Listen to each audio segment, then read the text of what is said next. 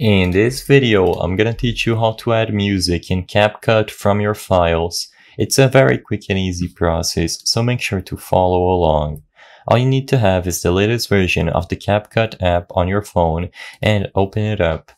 Open up any template you have or start a new project, and now you have two options when it comes to adding sounds. You can import sounds from videos you have saved on your files, or you can simply import an MP3 file, for example. As long as the file on your device's storage is able to be identified by Capcut, it will be presented over here. So in order to add audio, all you have to do is select sound over here at the bottom bar.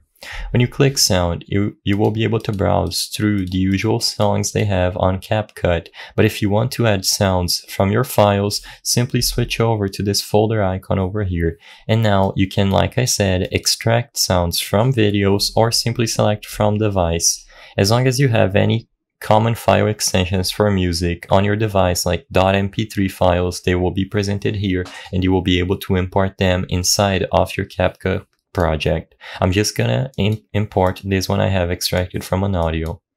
I hope I was able to help you on how to add music in Capcut from your files. If this video helped you, please be sure to leave a like and subscribe for more quick and easy tips. Thank you for watching.